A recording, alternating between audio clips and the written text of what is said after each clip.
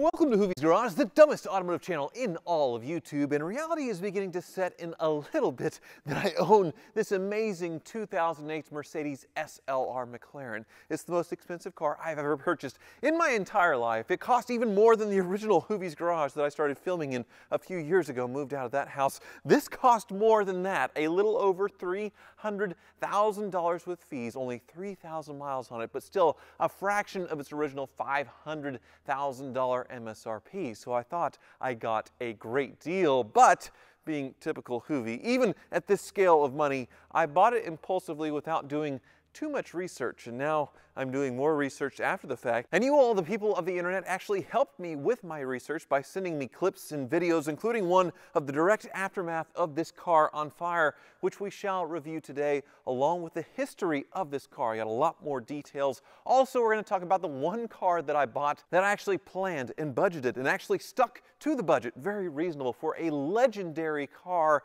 And, well, I did a lot of research. It's actually right behind me, the third car that I bought at the Barrett-Jackson collector car auction. Yeah, another Mercedes. But first, let's review what I did know about this car before I bought it at auction. It was clearly disclosed that this thing had a Carfax damage report of fire damage on it before it crossed the auction block. I knew that. I also knew that it sold for $400,000 a few years prior at a Gooding auction in Scottsdale. And apparently there was a fire in the trunk area, or a thermal event. The battery shorted out, melted down, and it actually melted some wiring with it. A lot of smoke as well. Smoked out the taillights apparently, which caused those to need to be replaced. That's at least what I guessed. And the bill was somewhere around $50,000 because of all the work involved replacing the wiring harness basically throughout the entire car, removing the interior, removing the rear axle, dropping the fuel tank to get to all the wiring harness to drop it out and replace it. They did not want to splice the wires back together. They wanted to fix it appropriately, which makes a lot of sense on a very, very nice car like this. But a long wait for the parts meant that the previous owner, the one that bought it at the Gooding auction for $400,000, didn't want to keep it. So the insurance company bought it, apparently fixed it, and then sold it at auction. I didn't know how much. And this is all stories that I'm being told by a few degrees of separation, which is mostly accurate, but I got a ClearVin on this. This video isn't sponsored by ClearVin or anything. They're just very handy, especially if you're buying cars from a salvage auction and you need to know how many times it's run through the sale and who's selling it, because you want to buy it directly from the insurance company. You don't want to buy it from somebody who's already given up on it or put lipstick on a pig. Like Cleater McSkeeter recently bought a Turbo S that had a bumper just loosely put on it to make the damage look less on this Turbo S when it was really hit so hard in the back that the engine and transmission were cracked and completely destroyed. Thankfully, he was able to send it back to the auction. But if he had gotten this report, he probably would have passed on it because it shows the auction photos as well. Now, there's nothing surprising here in this other than the sale price of this car, which is absolutely insane, and it makes me wonder if the story wasn't quite right. I'm sure the car got fixed by Mercedes to OEM standards in Mercedes of Michigan, but maybe after it was sold at the salvage auction by Haggerty, because this thing sold for only $158,000 in January 6th of 2020, which is ridiculously cheap. Clean title showing as running and drive verified, so maybe it was fixed, but it showed an estimated repair cost of $45,679.95, which is right on what the wiring harness repair was. So it makes me think they probably took it to Mercedes to get an estimate, gave an exact estimate, and then put it up to auction. But since the car ran and drove, they just sold it as is. So somebody bought it and then fixed it and then sold it for, I imagine, a pretty decent profit if they were under $200,000 into it, or a little over 200 deep, but prices were certainly lower back then. The pandemic was just this funny thing in China that nobody was following yet, but obviously I got some great deals in 2020, cars that have doubled and tripled in value, so really I can't feel too bad. What did make me feel bad was this video that was sent to me, which was actually this car on fire, which, yeah, take a look at this. 3 firefighters in the trunk of this SLR McLaren, and then they start hammering away. Ooh.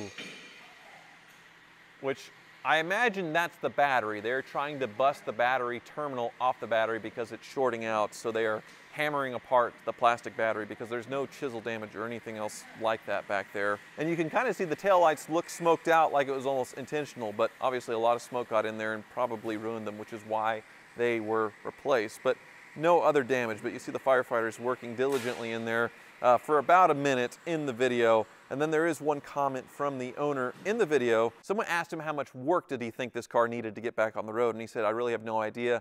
I know to restore it as it would be hundreds of thousands of dollars, which is obviously not true. Besides the electrical damage, there was serious smoke damage and heat damage.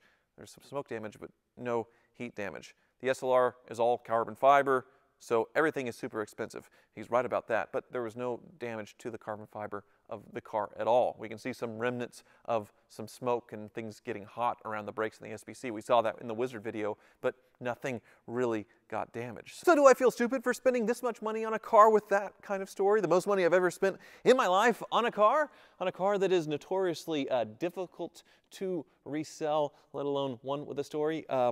Well, maybe. No, certainly not, because I really, really wanted one of these. I never thought I'd be able to get a Roadster, and I'm absolutely thrilled to have one. And the fact that it had a story certainly made it cheaper and put it in striking distance for me. And since I was getting rid of a bunch of other cars, if someone told me, hey, would you trade your Superbird and 4 or 5 other hoopties for an SLR Roadster? Well, absolutely, which is what I did at auction. So I am absolutely thrilled. But of course, that wasn't the only cars that I bought at the auction. There is the Maybach 62, which is up at the Car Wizard getting fixed as we speak. And then, well, this beautiful thing over here. Yes, I went for 3 Mercedes at the auction. Despite all of the variety, I ended up buying 3, but this was the first one on Friday that I bought. It is a 2002 Mercedes SL 500, the last year of the 129 chassis Mercedes, but also it is the Silver Arrow edition. This is a tribute to the legendary Stirling Moss race cars of the 1950s, somewhat like the SLR McLaren, but at a much more reasonable price. There's about 1,500 of these in existence, and there are so many special touches to this car. Mercedes was coming out with the new SL, the hardtop convertible, a radically different car, and this beautiful Bruno Sacco designed car, even though it did get a facelift, was getting a little long in the tooth, so they decided to do this special Silver Arrow edition and charge a pretty penny for it, and it was a major hit. Now, despite the low numbers, and this one being a very, very nice example, depreciation has hit these pretty good. I bought it for only $20,000 with fees $22,000, which was a pretty good price, especially since I thoroughly researched the history on this car. And it's kind of funny how it ended up at a Barrett-Jackson. And with that, let's start the tour. I'll put my fancy doors down to save the battery of the SLR, but look at the beautiful Silver Arrow, which paint-wise, very, very close when it comes to colors. The Silver Arrow Metallic was what this color was called, and it was special and exclusive to this car, and they may have completely copycatted it for the SLR McLaren because it is darn near identical except for maybe a little bit of pearl to it. There's certainly some more pearl than what I see over here. But you see the special badge Silver Arrow edition. Not only did you get the Sport, the AMG kit on this car, but you got exclusive Silver Arrow wheels, which are actually multi-piece, as you can see here, with a polished lip. Looks fantastic. The grille, I believe, was also special to the Silver Arrow. And when you walk around this thing, it just looks so stunning. No offense to my first car, my grandmother's SL that she gave to me, but I think this is the most attractive generation of SL right here. This is my favorite, I think the best of the best when it comes to special editions or any style of Mercedes SL from this generation. They made 100 Silver Arrow 600s with the V12. That would be awesome. They are a lot more money and a lot more maintenance. I like these because the simple V8 under the hood, which we'll show in a little bit, and no active suspension, no hydraulic, no aromatic. It won't break on you other than in the old-fashioned way of getting worn out. Very simple replacements. But as far as special things go, there's really not a lot until you get inside. Originally, you would have gotten a briefcase with this car, the Silver Arrow briefcase that matched it. This one, like most of them, is long gone, sitting in somebody's closet, the original owner probably. But you have plenty of room in the trunk. You have the mount for the wind deflector here, CD changer. Here's the tool kit. You even get a full-size spare tire, which I just now discovered is missing on this car. Unfortunately, that would be nice to have. But inside, if you take a look, this is where it gets really, really special. So you get the two-tone interior, not just in the seats, but also the steering wheel. You also get a special dark wood finish here. It's in the center console as well. When you look at the shifter, they have a machined turn finish in the shifter. On the ashtray cover, you have the vintage Silver Arrow race car with Silver Arrow written underneath it. All the normal Mercedes goodness up here up until the instrument cluster, which is also a vintage looking engine turned finish with, I believe, a unique font as well. It just all looks so insanely good on this car. And this one is showing only 65,000 miles. Now, when I saw it, I thought, oh man, a Silver Arrow, this is so special. This was before the auction. I do live coverage for Barrett-Jackson on history and FYI. So I was researching the cars anyway. I researched this one, Googled the VIN, and actually it had sold on Bring a Trailer earlier this year. It sold in July for $30,000 with fees. It had an incredible service history. You can see in here the engine is absolutely immaculate, gorgeous in here, and even all the troublesome hydraulic soft top stuff had been replaced and serviced. So that was a big deal. So $30,000, that probably was the fair money for the car, but for some reason a dealer bought it and thought he could flip it at Barrett-Jackson in Houston, which there are a lot of people at Barrett-Jackson buying at the auction, a lot of informed buyers, a lot of dealers, but you need two people at least to know what a Silver Arrow is and to actually want it in order for the bids to go up. And well, I was one of those two, so I bought it for $20,000. That means the seller, with his fees, because he paid 8%, took an over $10,000 haircut on this thing to own it for 4 months, which, no judgment here, I've taken bigger losses than that, but I feel like I got an amazing deal. Now, like I said, I bought this car on Friday, very, very happily. My very first car ever bought at Barrett-Jackson, but now it was kind of overshadowed by the other two, so it kind of went to the background. But I absolutely love these cars. It is an amazing emerging classic value that is really easy to live with and really, really nice to drive. And something, well, if you're looking for a nice car on a budget, it's definitely one of these. And with that, let's take it for a ride.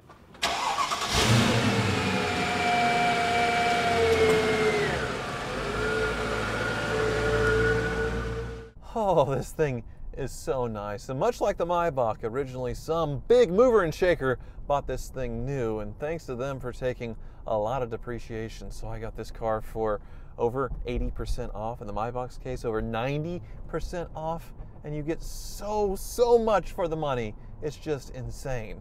Now, I was introduced to these cars first by a music video. Ludacris, at the height of his fame, coming from Too Fast, Too Furious, did his video Roll Out, you know, da da da da, roll out, that song, and he was cruising around in a 2002 Mercedes Silver Arrow edition, just like this. I wanted to be Luda so bad. Now, well, I kind of am. Let's hit it. Oh yeah.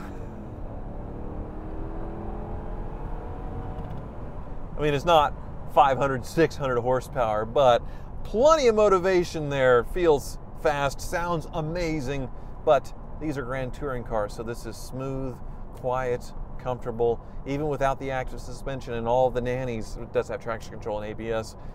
It still feels like a very solid, planted vehicle. Just look at those beautiful gauges. And the noise.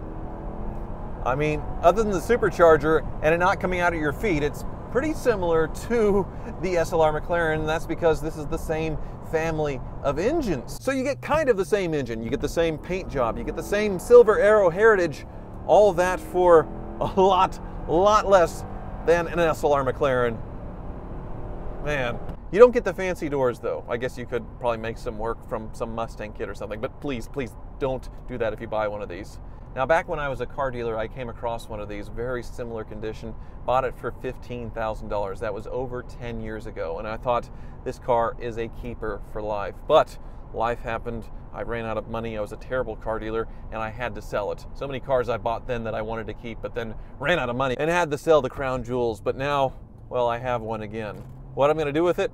I have no idea. The soft top, even though it's all been replaced, the hard top is kind of stuck on it. It won't come off. Maybe it just needs a little bit of motivation. But otherwise, I am not that worried about it. Now I just need to round out the collection with the 300 SL, but the chances of finding me one of those hoopty and it making sense for YouTube, well, that will never, ever happen, unfortunately. I would have to sell off way more than a Superbird and a bunch of other cars in order to get into one of those and show some financial responsibility, which I never do. Speaking of, I bought 3 more Mercedes. 3 more are on a truck on the way because I'm a complete idiot. Thank you for watching.